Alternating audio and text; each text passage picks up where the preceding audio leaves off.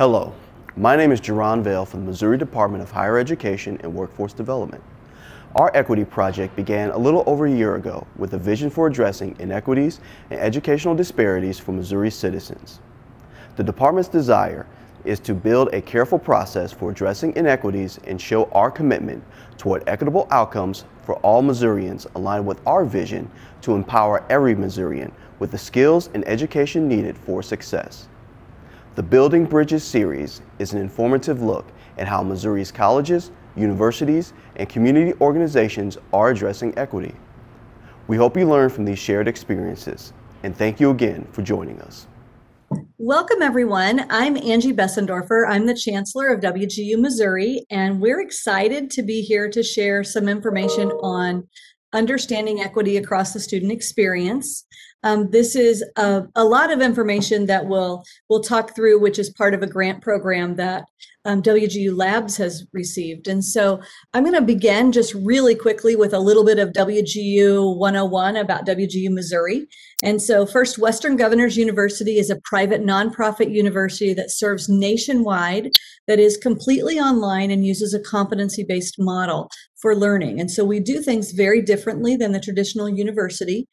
About 8 years ago now, WGU Missouri was founded by our Governor Jay Nixon, and we now have 3,200 students. And what I want you to know about our students is that we really are focusing on underserved students. 70% of our students are considered underserved, either as first-generation college students, which is at 40%, or 26% low income, and 12% of our students are students of color, and then 25% rural. In addition to that, our student body is primarily adults. The average age student in Missouri is 35, which is the same nationally. And we have 76% of our students who work full-time while they attend school full-time, because at WGU, all students are degree-seeking students and they all work full-time. They buy 6 months of education at a time, and it's all you can learn and as fast as you can graduate. So you can start on the first day of any month and graduate any day of the year, but it's designed to really fit into the cracks and crevices of life.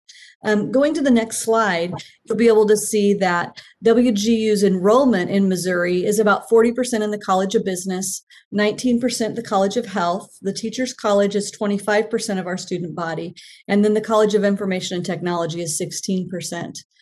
We now have almost 5,000 graduates in the state of Missouri. And so we continue to grow those numbers and to do the kinds of things that are helping people to change their lives. But one of our big focuses has really been on serving the underserved and really reaching more students who are in those categories. And so we've been working on this for a number of years in WGU Missouri, and it's now a national initiative for the university overall. What I want to tell you really quickly is that in Missouri, we've been focusing on increasing our student body with the students of color. And so since 2018, we've increased the students of color by 25%. While our student body of white students has only increased 8%. On the alumni side, we've increased 98% for people of color versus 53% for our white graduates. The other thing that I'm really proud of is the graduation rate for our students of color. It's not where we want it to be, but it has improved by 8 percentage points. It's currently 39% for students of color compared to 45% for our white students. But the graduation rate for students of color increased 8 percentage points since 2018. And we believe that that's really significant. We're really trying to continue to support students and provide those wraparound services that really matter.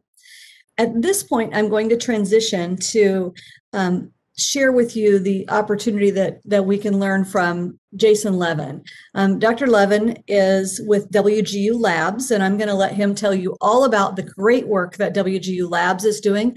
WGU Labs is an entity of the Western Governors University Corporation, but it sits outside the university so that it can serve a variety of different needs in helping to push the envelope on higher ed. So, Jason, I'm going to turn it over to you.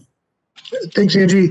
Hi, I'm Jason Levin. I'm the Executive Director of WGU Labs. I'm a longtime employee at WGU. I've been in the system for 9 years at this point. Most of the time, I was the Vice President of Institutional Research. But about 3 years ago, I stepped away from that role to start up WGU Labs, which is a wholly owned subsidiary of WGU. We are a EdTech R&D lab, so we do research and innovative technologies and processes that align with WGU's mission, but are not necessarily always done at WGU or WGU students.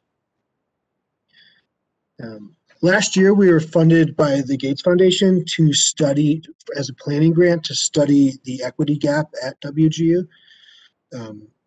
As a research organization that focuses on the student first, we always wanted to keep the voice of the student very close to the research project. This is a quote from an actual quote from one of our students that was indicative of a lot of things we heard that we used as kind of a guiding light for this project. And that's that minority students were actually not only working for themselves, but working for a bigger whole to change perceptions and upset the statistics. I'm very proud to work at WGU. I believe it's the most student-centered university in the country. The first president, Bob Mendenhall, used to tell me that traditional higher ed was built for faculty and for-profit ed was built for shareholders, but WGU was built for the students first and foremost. And we can see that realized over time with an army of people, employees at WGU, faculty and staff working to continually improve student outcomes. But despite all that hard work, and despite the fact that we've made significant strides in graduation rates across all the demographics, the equity gap still persists. And that's what we aim to study with this project and to see what we might be able to do differently to correct for that. The project was divided into 2 phases, which are basically now complete. The first phase was a discovery phase where we used mixed method research to understand all of the data we had, speak to students, staff, faculty, administrators, and then really synthesize all of that information into some insights. And then phase 2, which just completed, was a planning phase where we continued to engage student and staff and tried to use the insights we gained in the discovery phase to think about what might we do differently in the future. As a researcher, a quantitative researcher by trade, in the last 5 years or so, I've been increasingly aware of the value of qualitative research and the interaction between qualitative and quantitative research. So we tried to keep a tight loop between secondary data analysis and making sure that we could put that in context with the voice of the student, the voice of the faculty, the voice of the alumni. So this is a process flow of how we did that for this project. I'm going to share with you some of the data that we got out of the discovery phase.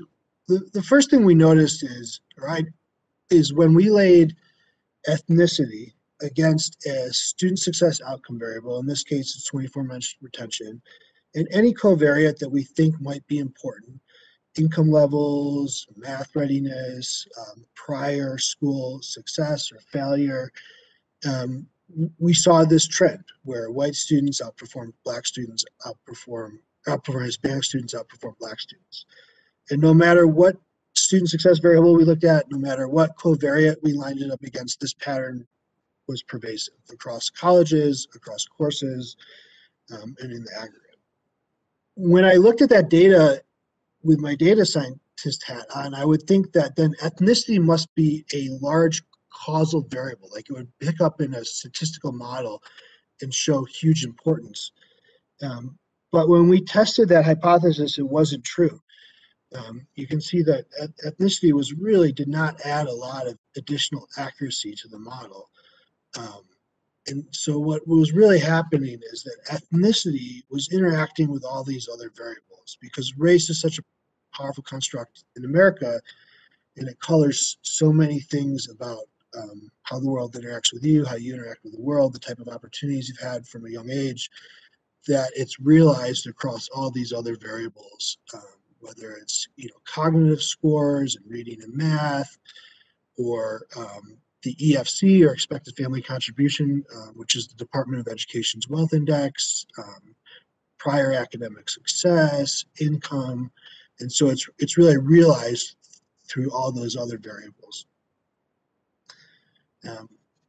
To demonstrate that a little further, we did a statistical method called the commonality analysis to try to understand how ethnicity was interacting with the various variables. It's not a correlation, but it's where there's overlap, meaning that being a minority and something else creates extra variance in the model.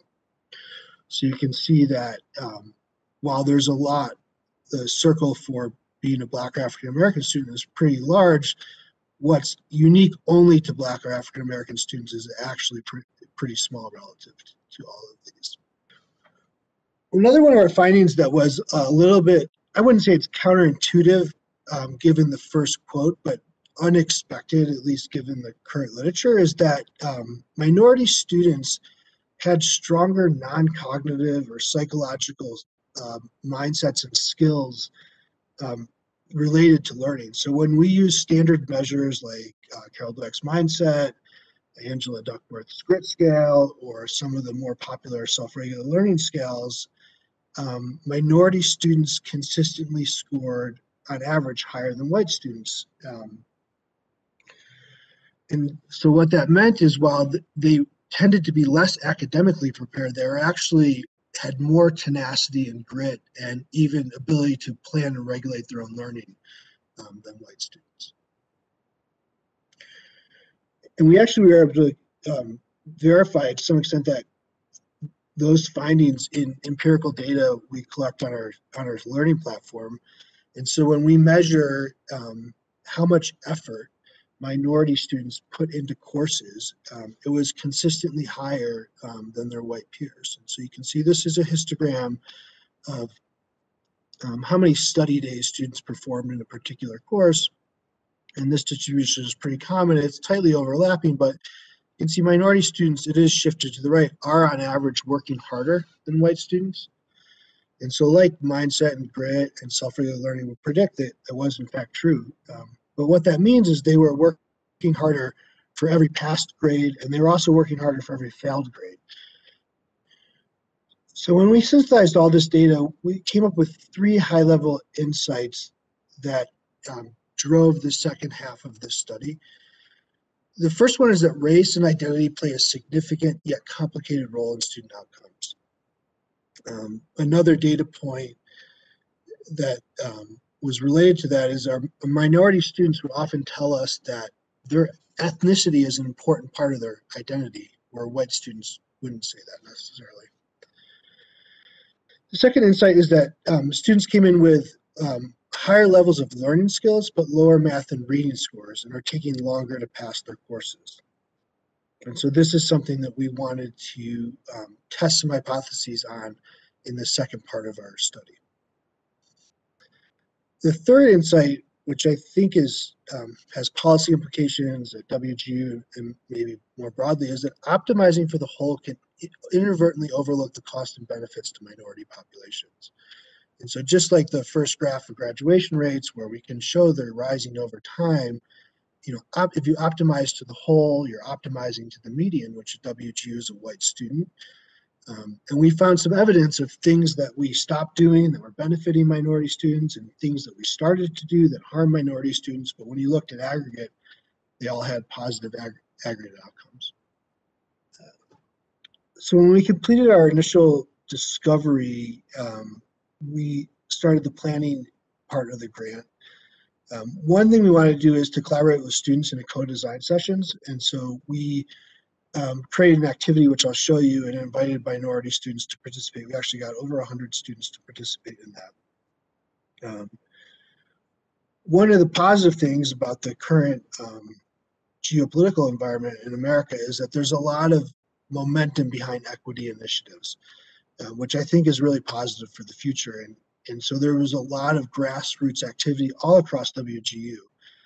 So we went and took an inventory of everything that was going on at WGU to see if we could synthesize, reduce overlap, help create more of a cohesive strategy around And we collaborated with all sorts of folks in leadership and diversity and inclusion offices across WGU. So here's our co-design sessions. I actually spoke to one of the researchers who performed these.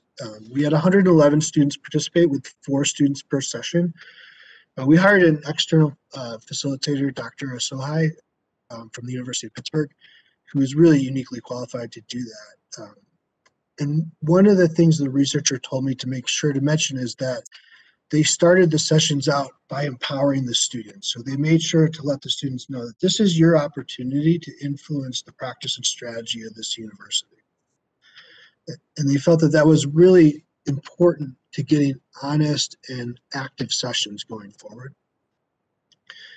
The core activity was this creative matrix, where we would have attributes of their education they could select from, like your course experience, your experience with your program mentor, your experience with financial aid, and they would put those along the y-axis, and then they would go across the top axis where we had different archetypes of students or different demographic profiles that they either identified with or had empathy for. And they would then sketch their ideas in the center grid there of what might we do differently. So that created a rich set of data. We have a really nice comprehensive report out of that. But that drove 3 other, what I'll call tenets to guide, like our insights to guide the rest of our planning session. And that was, there is a need for interpersonal connection. And this is actually interesting because when you talk to our white students at WGU, because it's online and self-paced in general, and these are averages, everyone is certainly not the average, they would prefer not to interact with other students. They want to put their heads down, power through their courses, complete their courses quickly and economically efficiently, and get to their next career opportunity. Whereas minority students were much more likely to say that there was a need to connect and create a sense of community, a social and learning experience. WGU is incredibly flexible, but there were a lot of recommendations on how to even increase flexibility further. You know, things like if childcare is expensive and everyone's home for the pandemic, taking an online proctor exam can be very difficult, especially when the proctor is stopping the test if they hear noise from outside the room, because they obviously want to prevent cheating, but if it's kids screaming, that can make it very difficult to move forward. So we had a number of policy recommendations based on that information. And the other was increased personalization. WGU does a little bit have a one-size-fits-all instructional model, which works very, very well for a lot of students. We have, 200,000+ alumni, 125,000 students, but it does miss around the edges of students who might need more direct teaching support, direct academic support. One of the recommendations is an Equity First Learning Initiative. I'll show you data in just a second, but the equity gaps in course pass rates are pervasive, but they're highly variable. And so some of the recommendations that came out of the co-design sessions were greater peer engagement, active teaching for course instructors, and more performance-based assessments to replace some of the high-stakes objective assessments. One of the data sets that I found really interesting was this one right here. So the equity gap can be plotted as a function of the pass rate. So the more difficult the course is, the higher the equity gap is supposed to be, is expected to be and is. But there's a lot of variability around that. And so we're engaged in studying, taking student recommendations, but also studying qualitative attributes of these courses, like why, for example, is the Business of IT Application course have almost no disparity, while a course with effectively the same pass rate, Intro to Geography, has a pretty significant disparity of 35%. So So these are things I think we can systematically start moving courses above the line to below the line to close the equity gap at the course level. Another issue is equitable curriculum. We came across a number of complaints about things that were culturally insensitive in course materials. And the WGU process for reviewing and amending them was slow and clunky. And it's not because the faculty didn't want to. It's a little bit related to the nature of we've disaggregated the role of the faculty. So some people build courses, some people teach courses. And I don't think we've set up the tightest loops on, correcting things very quickly when they're a sensitive nature like this. And so because of that, I think some of the teaching faculty were a little bit frustrated that they couldn't influence them, and that was creating maybe curt messages back to students, which was creating unintended animosity. One idea we have is creating an equity-based rubric for courses. That's something we'd like to build out and potentially make available to the greater community. Another recommendation we're calling Study Supported 2.0. We're calling it Study Supported 2.0 because we actually ran a study supporter experiment a number of years ago. We did a randomized controlled trial on WGU students with a researcher, Todd Rogers from the Harvard Kennedy School. And when we looked at the results in aggregate, they were null, and we discontinued the program. But for this project, when we disaggregated the results by ethnicity, we found that there were statistically significant and large effects for Black and African American students. And that was aligned with what we were hearing from the students themselves for the need for greater community. And so, we want to be able to reinstate this program, but also think about how we might make it more robust and larger and even more effective. Another social support recommendation is identity-based communities. So I think it's important. At WGU, students don't really see each other. And I think a lot of different students feel like there aren't a lot of other students like them there.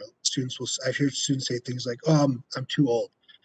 It's like, no, you're not. The average student's 35. There's thousands and thousands and thousands of students in your age demographic. And I think that it's especially true for minority students where, there's tens of thousands of every type of student at WGU. We identified a need to enhance our English as a second language support services at WGU. So we're recommending to establish a centralized center with trained instructors.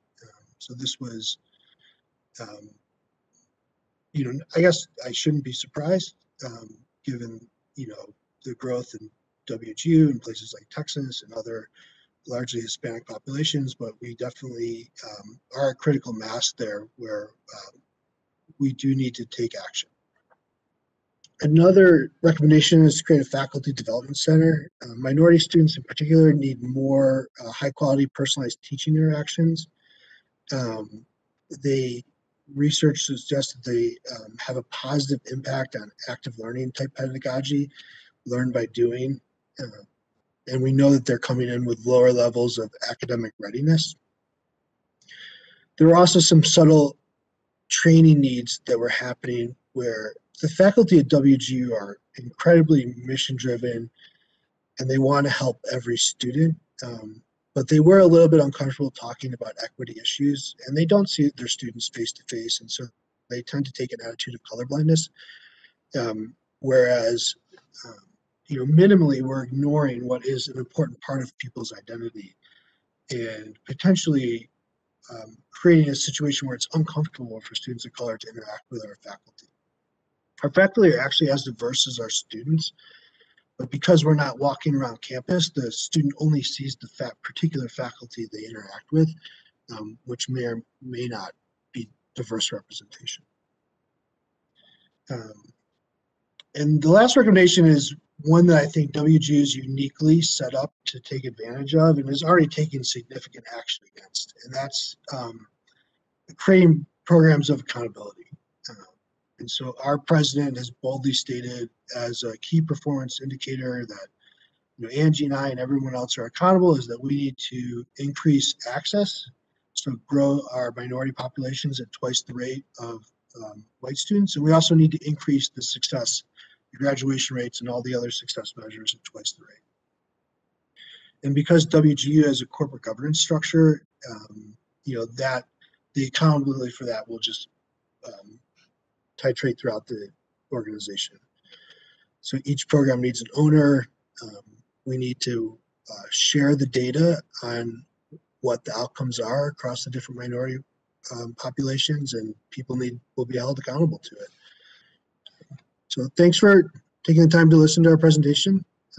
Feel free to reach out to me or Angie if you have any further questions.